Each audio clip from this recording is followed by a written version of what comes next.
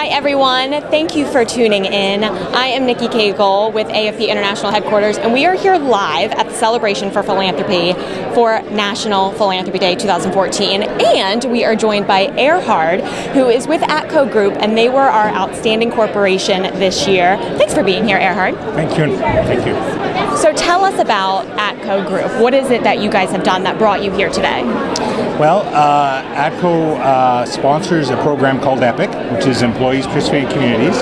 It's our way of helping the employees donate charity dollars. And how do you get all of these employees on board to do this? I mean, obviously the matching is a good incentive. The matching's a great incentive, and we allow the employees to run the committees. So the employees see it as a way to hone their leadership skills, their collaboration, their project management skills, and their communication skills. So here they are, employees that come into the organization, they actually run these committees.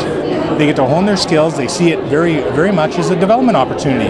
And they set up competitions between regions, countries, business units, not just hockey tournaments. They could be, believe it or not, bake-offs, things like that that raise money for charities. And the charities are all chosen by those committees, by those employees.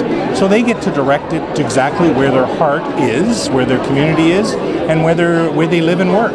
Which makes it even more powerful, I'm sure, and makes them want to get involved even more. It's become almost viral, if I'll use that term.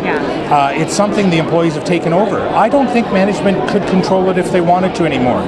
We've set the framework up, and we've kind of let it go loose in the organization. They've embraced it. The organization has a culture that's really built on the ATCO heart and mind, which means essentially going up and above what other people expect, taking care of the smallest details, and caring about where you work, caring about the environment, caring about their customers and what you're dealing with. And the employees embodied that and taken that towards the charitable donations. They own it, they run it, they compete for it, and drive the donations.